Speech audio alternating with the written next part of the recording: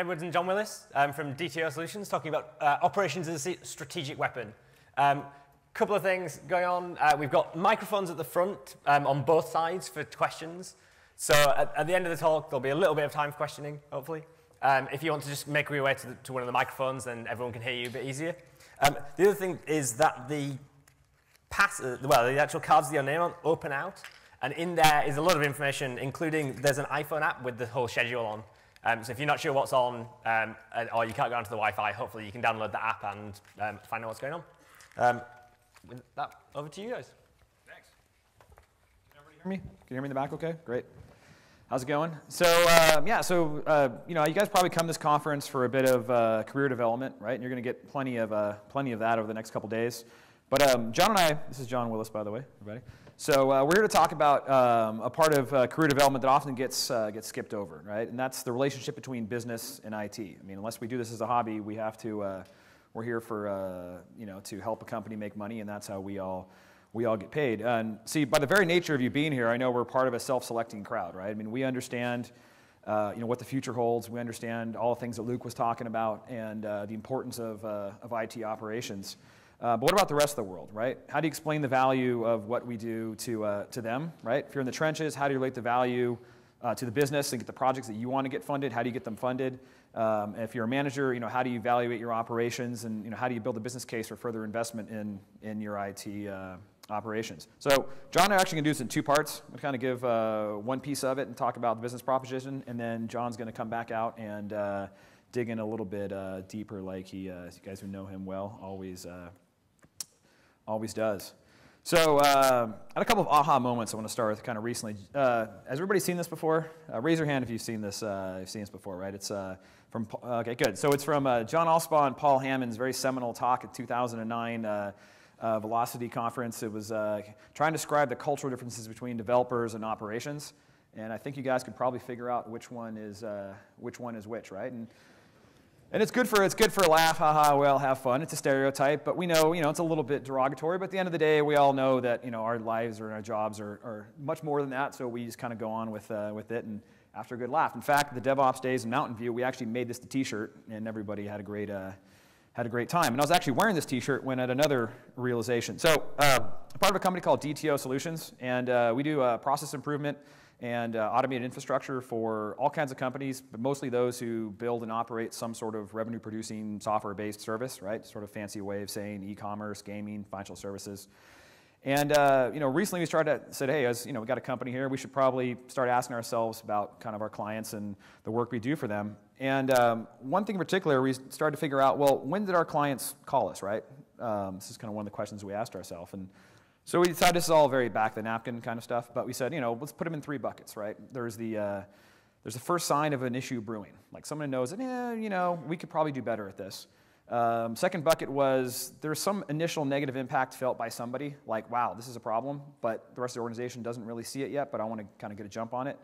And the third bucket is help, my head's on fire, right? And as you can probably guess, surprisingly, and unsurprisingly, somewhere around 65% of our clients were at our head is on fire stage before they actually called us for some help. So we're like, well, why is that, right? And so we did a little digging and started asking people, hey, why did you wait so long? Number one answer, couldn't get the budget approval or business support, right? Which in business speak, that's translation for either you or the problem that you're telling me about isn't worth spending the money, right? Until it finally becomes such a bad problem, head's on fire, it basically becomes get some help or we're in serious trouble. So kind of came to the realization that ops really does have a perception problem. Excuse me, the business really does have a perception problem with operations, right? Kind of the classic business view is operations is this necessary cost, or dare I say necessary evil, right? Or just something some bill you gotta pay to keep the lights on. Whereas we understand that this is actually some strategic, right? We're the keepers of this factory that runs the digital business, right? So you might be saying, well, okay, so the business folks don't appreciate us, so what, right? What else is new? Well, the reason why to care is, obviously, as I said before, this isn't your hobby, this is your work. But also, consider that larger portions of these budgets companies' budgets are being spent on their IT, and especially for any jobs or any companies that most people in this room will work for, It could be the bulk of the budget for the company. And first law of business spending, right? Things that cost you money, spend less. Things that make you money, spend more, right? The things that make no mistake about it, somebody is spending money on you, and they're going to look at you and say, do I cut this? Do I outsource this? Or do I spend more on it, right? So in order to do that, we have to change the business's perspective on operations and what's it for. We got to move them from this idea that it's some necessary cost that we have to incur to this is a strategic competency that we need to invest in, right? And how are you going to do that? Well, we got to do it in their language. We got to make the argument from their point of view. Throwing terms like DevOps or cloud or infrastructure as code at them is not going to persuade any arguments, right? So let's start with kind of the textbook MBA definition of what operations is, right? Of course, there was quite a few different definitions. So I went with this guy, David Upton. He's the chair of operations management at Oxford University. I figure he knows better than anybody, right? And he says, operations is all the activities that a firm conducts in order to deliver value to its customers. It's a set of processes that transforms either materials or information into a product or a service, right? That sounds pretty important, sounds necessary, but is it necessarily strategic? Is it something that can tell the business that if we are better at this, we will beat our competition? So if we kind of look at this in a diagram form, right? According to the definition, operations, which is the title we assign ourselves, right, is the function that supports the entire value creation chain, right? If you're an information-based business, that value creation chain is your core business process, right? It's about getting an idea from, the aha moment to where there's some sort of measurable result in a customer-facing environment that's hopefully making you guys money. Now, we know there's all kinds of processes that happen across that value chain. Let's just kind of skip over that for now and think about it as one thing. So we hope that business process resonates with the customer, right? It's going to make us some money. That's all of our hope. Of course, that's sort of the kind of the blind faith that we all have in the startup world, especially. But more often than not, it goes the other way, right? So now there's an important thing called your cycle time, right? And that's how long does it take to get an idea from where it's in the business guy's head to where it's in that customer-facing environment and making you money. Now, that cycle doesn't happen just once. It's usually a continuing process, right? And when you measure that over time, that's what you consider your velocity of innovation. How fast can you get these ideas from the business to the customer, the results back to the business, make an adjustment, and move back forward, right? So you might say, well, why does this really matter, right?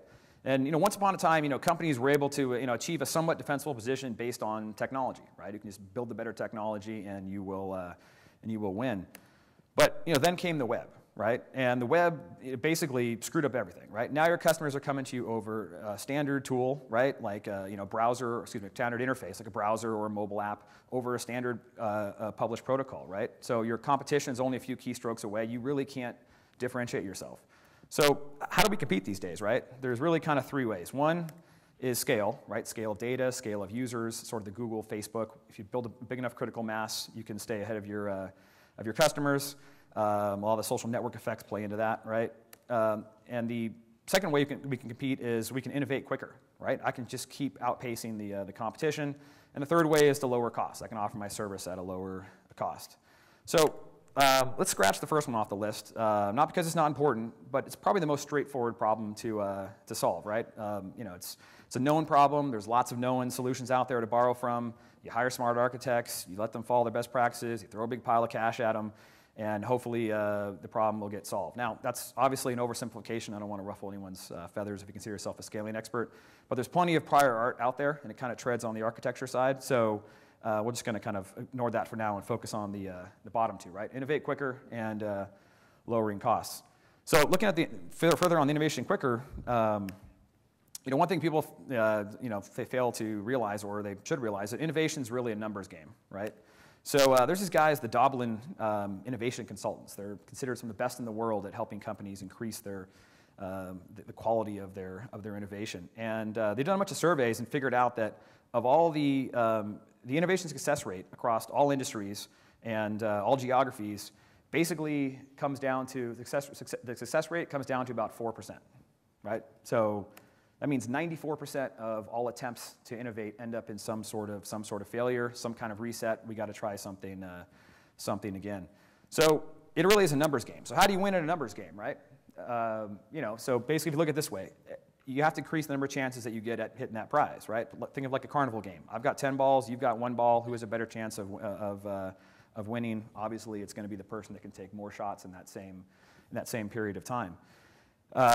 This is also a reason why burn rate is something that's often a misleading number, right?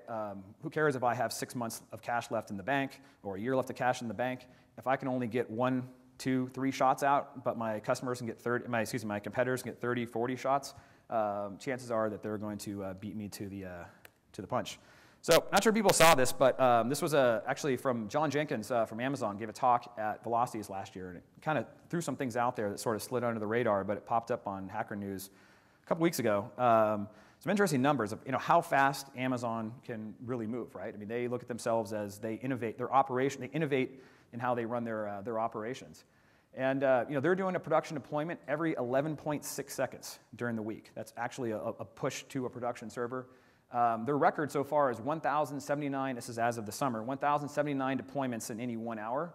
But the most startling fact is that 0.001% of all deployments actually cause some sort of outage or impact on customer activity. Amazon takes it as operations is their strategic weapon, right? Their books aren't better, their hypervisors aren't better, their storage units aren't any better than someone else's storage unit. Right? But what they're able to do is they're able to keep rolling out new features and lowering costs faster than their competitors can really do either one, right? So some of you say, well, all right, but is the business already thinking about this? I mean, if I can give them a capability to move faster, will they really take advantage of it? I think there's another movement that we should all keep an eye on, and that's the lean startup movement, right? And it's kind of basically been sort of, it really came from the startup community, obviously, by the name. But we're now starting to see it permeate through enterprises as well, saying, look, there's this model of validated learning that basically describes how fast a business should move. And they're doing a great job of promoting case studies, starting to infiltrate various MBA programs, and you will see the business starting to talk about these models. And obviously, operations without the right technical operation as the underpinnings, these models can't exist, right? So. We talked about innovating quicker. How else can we compete? It's lowering costs, right? Now, John's going to talk about this in more detail, so I'm going to leave it up to him. But the argument is not about reducing cost, right? That's an argument that usually ends up in an outsourcing debate. That's not where you want to go. You want to focus on your return on investment, right? How can we get better at doing more with the same amount of money, right? That way you're actually incentivizing the business to give you more money because you will do increasingly more with it, a better return on their investment in you. So again, I don't want to step on John, so I will stop that. So sum it all up, right? Save the buzzwords like DevOps, cloud, infrastructure as code, that stuff, right? We can use that amongst friends here and people know what we're talking about. But what you want to do is go home and walk down the hall and talk to your business folks about giving them, 2 things. How can we increase the velocity of innovation and improve the return on investment? If you start talking to them in that language, they will suddenly take notice in what you're doing, and you will find a champion who will support what you want to accomplish. Also, another tip: throw a word in there like continuously. That's usually a buzzword for an ongoing initiative versus a project that's got a start and a finish. A little helps with the budget. So let's talk. If you guys find yourself needing to make a business case or you have a war story you want to share, please get in touch. I think if we all get better at this. This can help everyone in this room. So rising tide helps all boats. And on that note, I'm going to let John do his part due, and then we'll take questions. Thank you, Damon. I got to apologize. Damon told me this was a chef conference, so I was just not prepared for this. So why I oughta. No. All right. So, all kidding aside, you are an ass. All kidding aside, right? So how many people in this room consider themselves an ass? Not that many. Surely a couple of you guys are asses. But all right, so that's good. Well, there's a guy that started this company called greenwidgets.com. And the thing was, he had like really freaking great widgets. They were really shiny green, awesome. They were the lowest price widgets. You can give them to kids. They couldn't destroy them. Perfect stuff. But the thing was, they realized they really, no matter how good they were, and you hear Damon talking about, Amazon. Like it's not that they sell better books, or in some case sell it cheaper. It's something that I'll ask you that. What does Amazon and Netflix get? Sure. What does Amazon and Netflix get that Barnes & Noble and Blockbuster. Anybody? Bueller? No? Somebody last time I did this said money. Yeah, but it's like, yeah, they get what that S means, right? And that's the whole point of this presentation. And partially what we're trying to do is I think most of the people are in this echo chamber here, but if you're not, God bless you. And that is that, our argument would be that DevOps is probably the best way today to deal with the S in a world where probably everybody should be an ass. And if you're not an ass, you're probably going to go out of business or you're in some weird business that doesn't matter. So to start this kind of why DevOps is like the right strategy for this, and I'm not even going to go into what DevOps is and all. At the end, I'll talk a little bit. I tell it's a technical debt story, right? And one of the things we do at DTO is, most people know and understand, like, when you analyze software technical debt, right, and all that. We actually concentrate on kind of operational infrastructure technical debt, right? That DevOps thing, right? So we actually look at your operational infrastructure and try to figure out and calculate what is the technical debt and how it's killing you. So back to the widgets. How many people know who these guys are? Yeah, a couple of people, right? They're the guys that invented Facebook, right? So anyway, so the thing was, that wasn't their first venture. When they were little snot-nosed brat kids, they actually wanted to start a widget company. And the thing was, they couldn't decide. They were battling, like the guy on the right, I think, is Cameron, and the other guy is Tyler, right? And they couldn't decide whether they were going to make green widgets or red widgets. And they battled and battled. And they went to their dad, and their dad, Daddy, we need $1 million each. We want to start this widget company. And Daddy's like, wait a minute, I know you're spoiled rotten kids, but, give me something that I can use. How much you going to make? And they're like, Daddy, guarantee that we'll make $10 million each.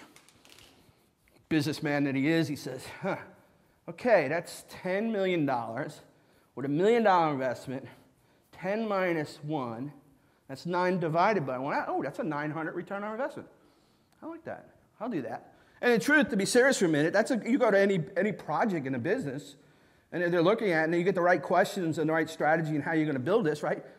That's a winning, if you can prove that that's what you're going to do. But the truth of the matter is, next slide, is that old Tyler was wrong. Tyler actually only got a 233% return on investment, or rate of return. Right? Because what happened was he miscalculated technical debt. Right? He actually incurred not more than just $1 million. It cost him another $2 million. And the simple math is 10 minus 3 is 7 divided by 3, which is 233. And good old Cameron, he worked out okay, and Daddy was pretty happy with him, right? But the thing is, it got worse for old Tyler. Next slide. So Tyler was stuck in his technical debt. But there's a gentleman called Israel Gatt, who's the Agile executive, and he talks about, in fact, Damon did a great video with him on our DevOps Cafe podcast, and he talks about the vicious cycle of technical debt.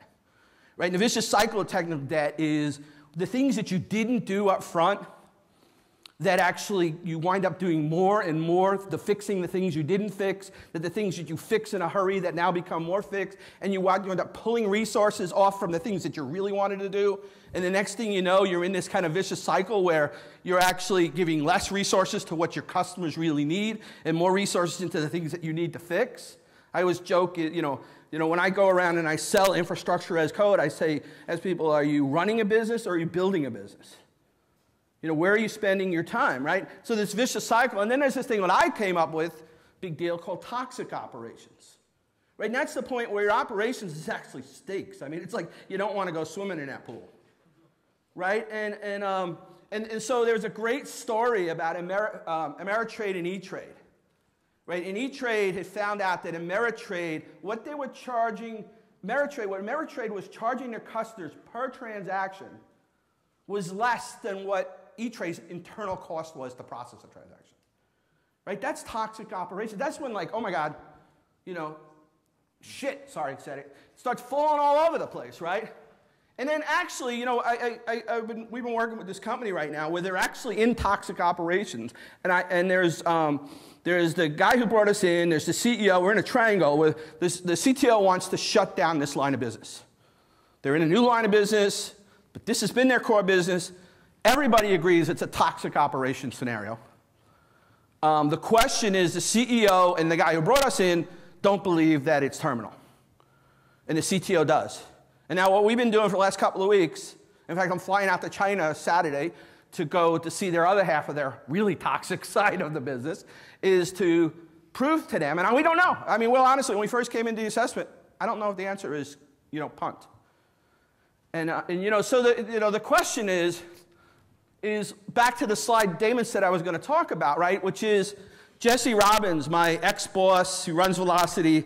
He does something else. Like, I can't remember what else he does, but he's got some other job. But anyway, he did this in 2006, and it was called The Tale of Two Startups.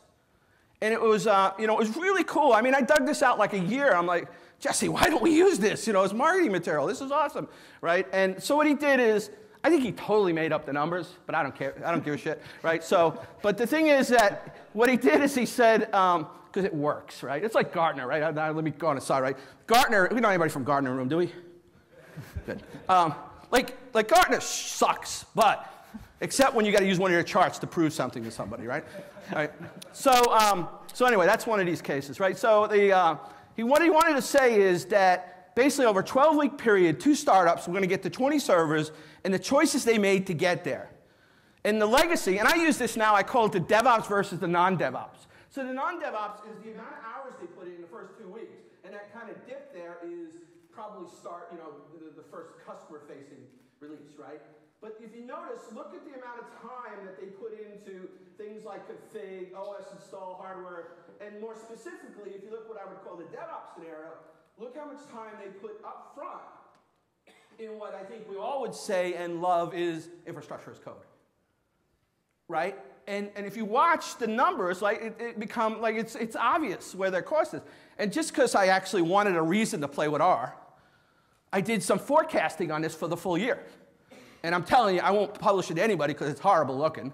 And I totally probably got it all wrong. But again, going back to the Gartner thing, I'm going to use it, right? So, and that is that my numbers came up with it that the guy on the right got about an 800% return on investment. And these guys got about 140% return on investment. And more importantly, this is a number everybody can deal with, is the number I came up with, the guys on the left, was one sysadmin to about 50 servers. And the one I came up with, the guys on the right, was one sysadmin to about 3,000 servers. Right, next slide. So Alistair Kroll, another I'm a big fan of, right? He runs Cloud Connect, and he's interop. He does all the cloud interop. He's BitNorth. He's an O'Reilly Radar guy as well. So he's recently written this article, Meat to Math Ratio, right? Everybody's heard of the meat cloud, right? The meat cloud, right? So he wrote a meat to math ratio. And this is when I got to look at my notes because I don't have that great of a memory anymore as I get older. But what he did is he took the ratio of revenue to employee, again, just like server ratio to sysadmin, not a great number to figure out like whether you're doing it or right. It has some holes in it. But if you take Amazon versus Barnes & Noble, he took a Q4 2010, Amazon had about $13 billion in revenue with about 35,000 employees. Barnes & Noble for the same quarter had about $2 billion with the same amount of employees. Right? And then he took Netflix, which was about $500 million in revenue for Q4 09 with 1,000 employees versus Blockbuster with about $500 million in revenue with 60,000 employees. Right? That means something. And I think you all know basically partly why you're here, what part of it means. And then look at old Dropbox, right? Dropbox like 25 million in revenue with 70 employees. That's steroid shit. And I'll tell you what, I know the guys from Dropbox, right? Like they're using infrastructure as code. They're using legacy. They're not using HP. They're not using Tivoli, right? And neither are those guys, right? They're doing it what I would call the DevOps way. All right, so moving on. So I got into a fight. Well, we call them debates on Twitter, right? But you don't really fight people, even though you really would like to. So I wrote this thing, and most of this might offend you as much as it offended this gentleman, but I was replying to somebody else saying, DevOps is more of a people issue than a technology issue. Puppet/chef, see, he didn't hear me yell, won't fix your dysfunctional relationships. And then he came back and said, oh yeah, no, I agree, Puppet/chef won't fix your different, but I disagree. They make your sysadmins more production. Like, okay, let's try this again. Respectfully, for whom? The sysadmins or the business? The point is org first. You saw Damon's chart, process and tools. And again, he agreed with me with disagreeing with me. Of course, and provisioning machines faster, more securely helps bottom line, even if DevOps relationship remains dysfunctional. No, sorry. You're wrong again, pal. Next slide. Because I'm going to tell you about clouds gone wild. It's a cloud gone wrong story. A poor cloud that basically they had this idea for a game, an online game. And they figured out there were women that before Oprah and after Oprah would just chew this game apart, right? Just become avid. They never watch it during Oprah, but before and after, we're going to kill it, right? So they wrote some Flash, PHP, MySQL, Memcache, put things together, phenomenally successful. Just blew it out the door. So successful that they actually started creating new businesses. And they cloned one, and then the clone cloned the clone. You ever see that movie Multiplicity, right? You know, the clone of the clone of the clone. And it was all good. And then some guy came in, and I'm kind of making things up a little bit, but most of it's true. Some guy comes in, hold the floor. So we got 4 games now, and I know how to do this. First thing you do is you put Puppet in. Huh? Oh, hey, she sounds like he knows what he's doing. Let's put Puppet in, right? And this is that guy's argument, right? But guess what? The freaking ship had already launched, right? It left the dock, right? Because guess what? Some of the games put Puppet in, some of them didn't. You ever, listen, most of you people use Puppet, right? Of course, no, yeah? Oh, come on, how many people use Puppet? Yeah, there you go, all right, good. So here's the thing, right? You ever have a situation where you type something in on a config file, phone rings, you talk, you go back, and that thing, what you did is gone. And the first thing you do, if you're like me, you say, it was probably those drugs when I was in college, so I'll go ahead and do it again. And then this time I get the phone call and I go back, and now wait a minute. I know I did a lot of drugs in college, but there's no friggin' way. I did this time. And then about, if you're really stupid like me, about the 3rd time you're like, God damn it, it was Puppet. Right? Well, imagine that at scale with 40 games, with guys who use Puppet and don't use Puppet, and some guys do and some guys don't. And next slide, please. When we went in there, so I told you what we do. We come in and we help people assess their process. We do value stream mapping. We go through. It's really a lot of fun. In fact, I left Ops Code. I was actually VP of Services Ops Code for about 1.5 years, right? And it was a great place. I love those guys. I love that product. I love this space. But I love what we do now 10 times more. Because I get to sit through the whole process with really freaking smart people. And on both sides, right? And so we went in and we did this. This is before I actually came there. And they sat down with this big gaming company. And we mapped out their process, and it was insanity. It was some people use Yum, some people do RPM packages, some people dump scripts in S3, some people, whenever you build a server, they use write scale, right? Because they were supposed to. That was the thing Damon always reminds me. The story about this is they did everything right. They were told use the cloud. They were told use write scale. They were told use Puppet. Right, but they created, in fact, the real joke was when they first got started, it took 15 minutes to provision a server. When we got there at 40 games, it took 2 weeks to provision a server. Right, it got worse. So I couldn't tell this guy in a 140-character tweet what I'm telling you guys. Right, the tools tools are great. I'm a big believer of this space. Right, I love this crap, but next slide. Technical debt. Good, thank you. So, next slide. Good old technical debt. So here's the thing that, kind of epiphany when I got to Detail, and I got it from Damon and Alex Honor started Detail, and Alex, Damon's not that smart, but Alex is really smart. Very smart, thank you. We talked about this idea, and I kind of came up with this idea of infrastructure development lifecycle, or IDLC, right? So we all kind of bought into infrastructure as code, right? But the thing I realized about that gaming company was it wasn't just infrastructure as code. It was the factory. The IT is the factory. And there's only one way to go in. There's only one door to get in. It's the same way software gets in, right? What does it do? It starts at source control. It goes to some continuous integration, some build process, some unit testing, some functional testing, right? It has a node source of authority. Maybe write scale, might be Puppet, it might be Chef. But that company didn't have one. That was the other part of that story. It's like, some products had to build their own list that once a day they copied and scraped from somewhere else, right? But the true, I think that when, Luke's presentation, which was awesome, by the way, I know you guys know that, but the thing was that where that top of the mountain where he had I think it looks like this. It's not just fully automated, it's the life cycle. It's fully automated infrastructure development life cycle where it doesn't matter what's going to hit the factory. It's a piece of software, it's a config file, it's an install, it's whatever. Nobody gets past the system. Right? Next slide. So quickly meet your competition. What do we got in time? Oh, we're doing pretty good. So we've got some case studies. Is Jay Lyman in the room? Sure, there he is. So he did a report last year for 451 Group about 4 or 5 DevOps. Really, really good story, right? It covered a couple of the companies. And Wealthfront was one of the companies, and there was Shopzilla and Sonian and National Instruments, which were all great case studies for, I kept begging them at the time, like, can you not do, like, can you find some more chef? Because almost all of them were Puppet users, you know. I'm like, geez, can't we just put at least one chef customer in there? But Wealthfront is a Puppet customer. And Wealthfront is amazing. So Wealthfront, to me, is the poster child for DevOps. So let me tell you a little about them. So first off, I'll talk about what Etsy and Wealthfront and Flickr, they kind of make the badge of honor is that they say our developers, on the first day, push to production.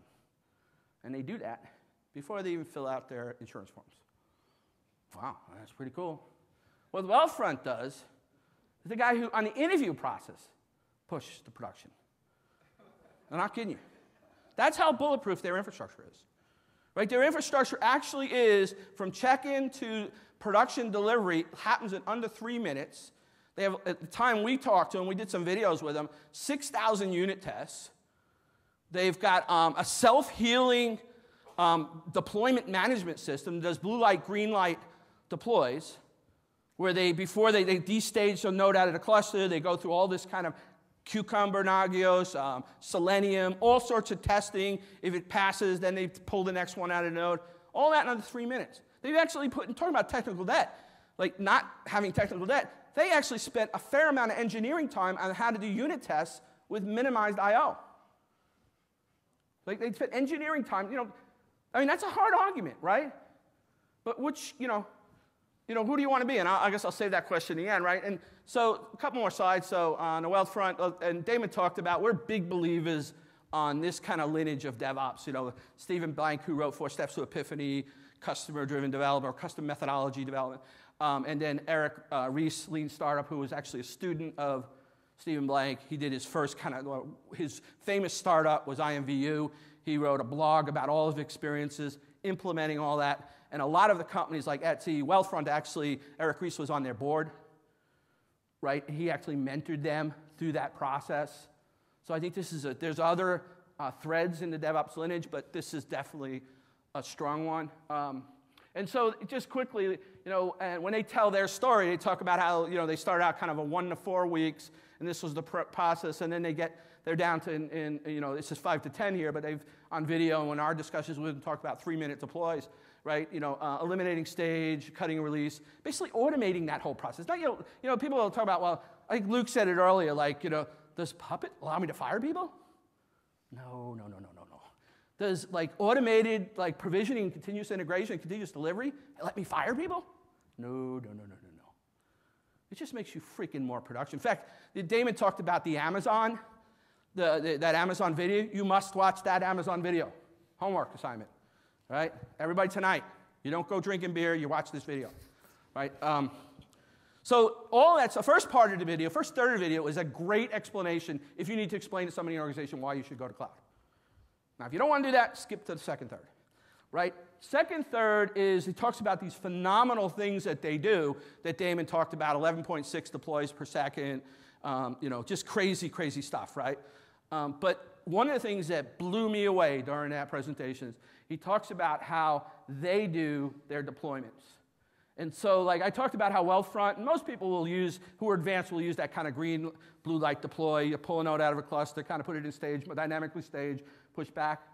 Well, he talks about in that presentation how that's still a complex process. Because when you get to the 15th node in a 20-node cluster and it fails and you got to do a rollback, at a minimum, somebody's going to be on call. Chances of it working every time, going all the way back and no customer disruption, in his words, not likely. So what they've done is they actually, when they start to deploy, they basically forklift the current cluster into another Amazon. By the way, they eat their own dog food. They use Amazon. Although he actually mentioned that it wasn't until November 2010 that they finally shut off their last non-EC2. And he said it was the first time they ever publicly announced that. So the whole myth about they got into EC2 to solve their seasonal capacity issue, that's bullshit, right? It is. But the thing was that what they did is they actually forklift the cluster, then go through the process. If everything works, they switch the load balancer.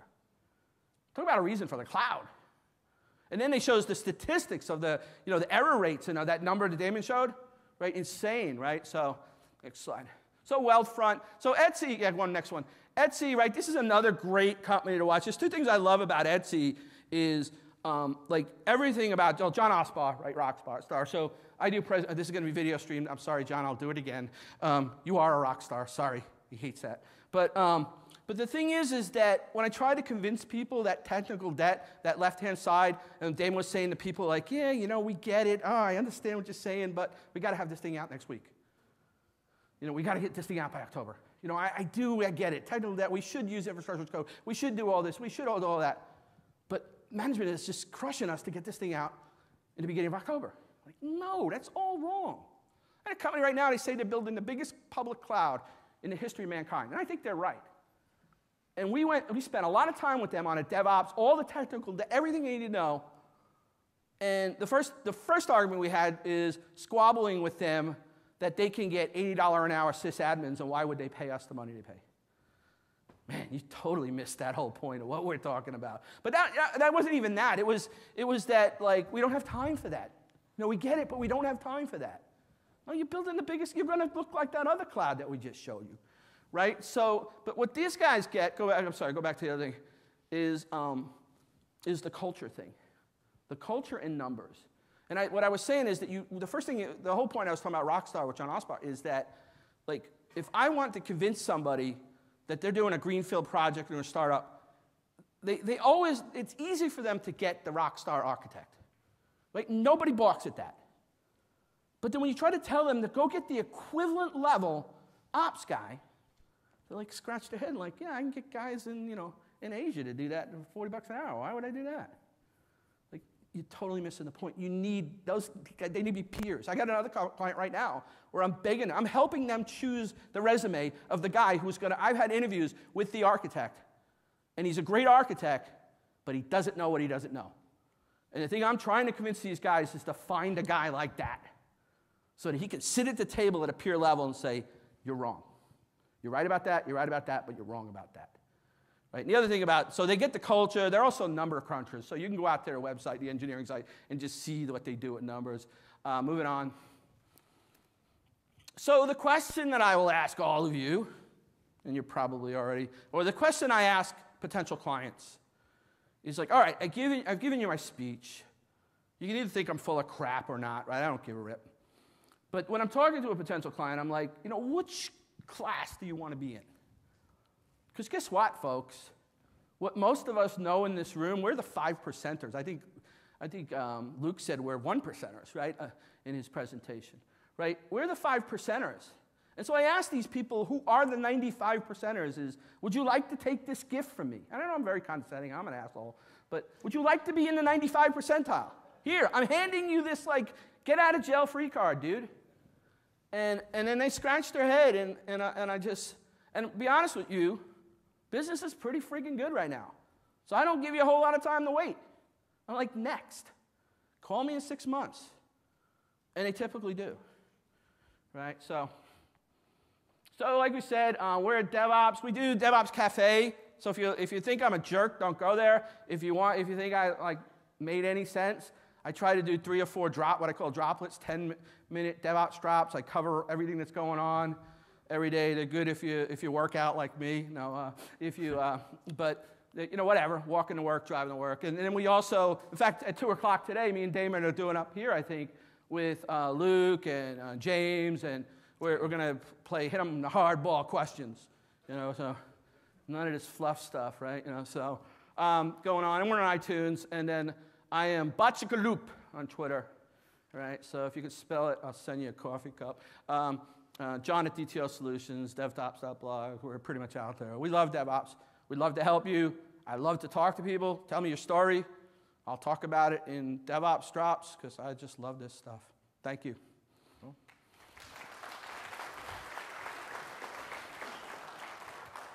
Any questions while we got the next speakers coming up?